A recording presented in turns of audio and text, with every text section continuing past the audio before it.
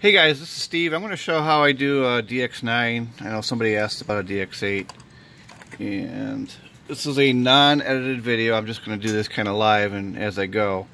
I'm doing the transmitter as a separate piece, and I'll just blotch them together when I go into Realflight. But first I wanted to show off what I got on DX9. I have a dedicated sim set up here in heli config. And if you look, and here's how I have mine set up. My flight modes are on this switch right here, so it's a three-way switch. Those are my three flight modes. And then I have throttle hold. I like it just where Realflight usually puts it, back here, right on that switch. So if you look at my transmitter channels here, you'll see that. We'll go over them, I guess. So throttle is on, you'll see channel 1 and channel 1, 2, 3, 4, 5, 6. So channel 1 and 6 are, this is putting out a flat curve on both channel 1 and 6 for a mode 2 throttle. And then my rudder is on channel 4, you can see that. The flight mode, which is on the left-hand switch, that is, it's like channel 5, right?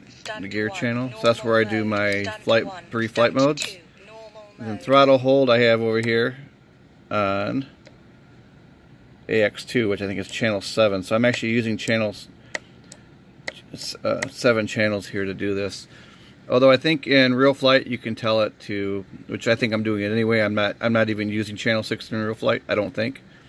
It's just using one channel in Realflight. So you could, if you had a 6-channel transmitter, you could use that 6th channel for throttle hold instead of channel 7 like I have. This does allow me to break the 2 channels out if I want to have, you know, any special separate throttle and pitch curves as done in the transmitter, not in Realflight. So just thought I'd show really quick how my transmitter is set up, and now I'm going to plug in the WS, what is it, 1000 do I have? This is the older dongle. So yeah, SPM WS 1000, which I don't know how much different the 2000 is, if at all. It's a little bit sexier looking. This is a little bit older school. And you got a bind button here on the very end. So I'm going to hook this up to my computer and bind it. In the next part of the video here, you'll see what I'm doing on the computer.